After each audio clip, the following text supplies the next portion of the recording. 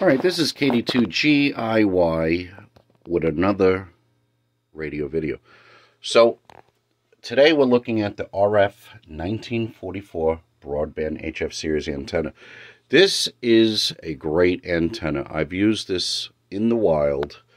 It covers 1.6 to 30 megahertz, 150 watts average. I usually don't do that. I don't run amplifiers in the field. But I'm going to show you the components and how it would be set up. So this is the diagram on the instructions. Here's the balun right here. This is a weighted line that gets thrown up in a tree, so you pull the balun up. This right here is the coax, BNC. Everything is BNC. And then it goes to a line that goes to a load resistor, and that terminates to the ground. You got to ground that, put that in the ground.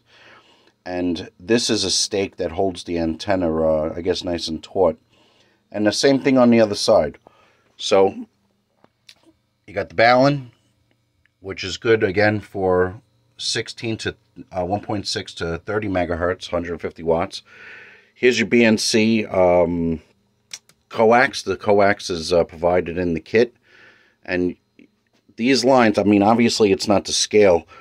You need some space to put this out, because I remember I was camping and I had to go into the woods just to bring this totally out. I actually got bit by a tick that trip. Woke up with a nice bullseye on my arm. Same thing on the other side. I guess it's balanced because both sides are exactly the same.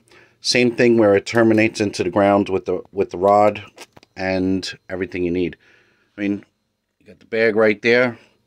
Got everything. I've worked the world on this antenna.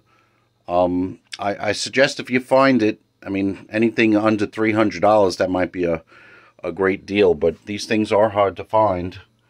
I mean, the quality of this, I mean, very super beefy. And it comes with everything you need. It even comes with throw weights to bring this up and everything that you need. So, just wanted to show you guys.